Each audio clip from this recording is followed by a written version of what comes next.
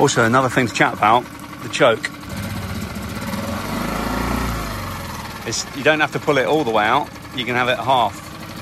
So if you pull it all the way out, that's giving it so much extra gas. Well, it opens up the carburetor, and I think what it does is it allows the vapors, the gas vapors, to travel in.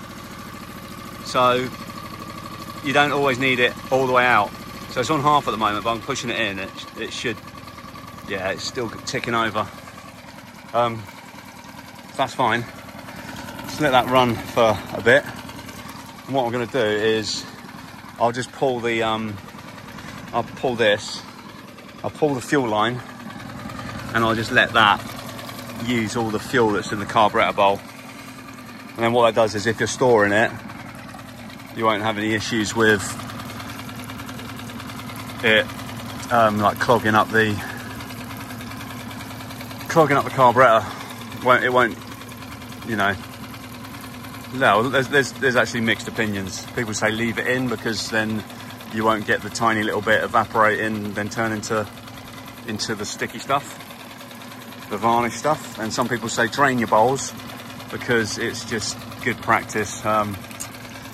Yeah, when you're storing it, if you're storing it on its side or transporting it, you don't want there to be any fuel in the bowls.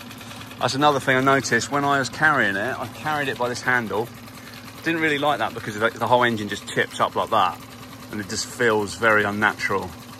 Well, not unnatural, it just feels a little bit strange.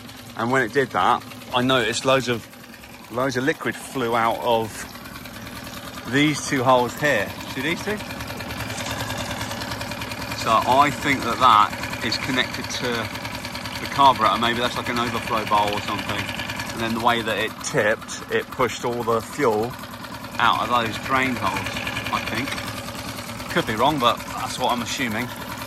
So that was a little bit weird. So I guess it chucked it out before I got it into the van. So that was quite handy because I don't want that petrol going all over the van.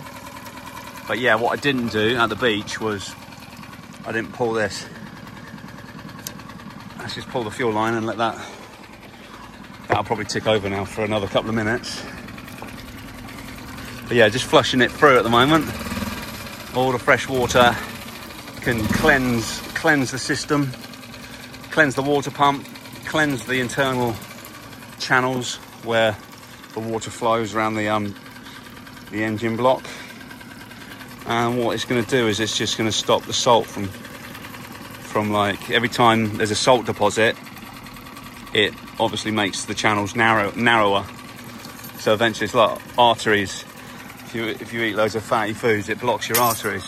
Same with the salt water and the beautiful veins that are inside the engine, or channels, whatever you want to call them. Just going to get a few revs.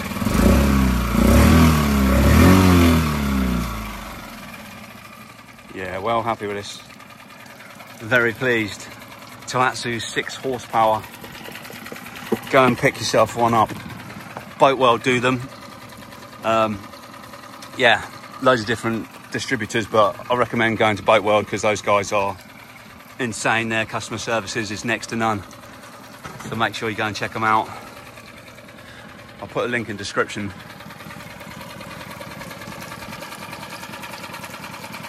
Yeah, anyway, let's call it a wrap.